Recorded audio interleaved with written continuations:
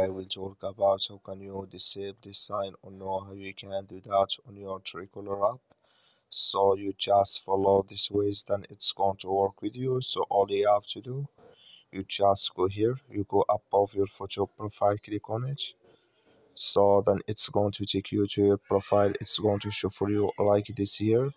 Then all you have to do now, just go here above this sign, click on it. So then it's going to take you to next here. It's going to show for you like this. You click here on calls. So then it's going to take you to this list. It's going to show for you like this. Then you go down here, so you just keep going down. So then you come here to call alerts notifications. Just clicking this sign or this color, like you see color, it's gone. That's mean call alert notifications disable with us now. That's all you have to do. That's all. Thank you for watching. Don't forget to support us by liking, subscribe.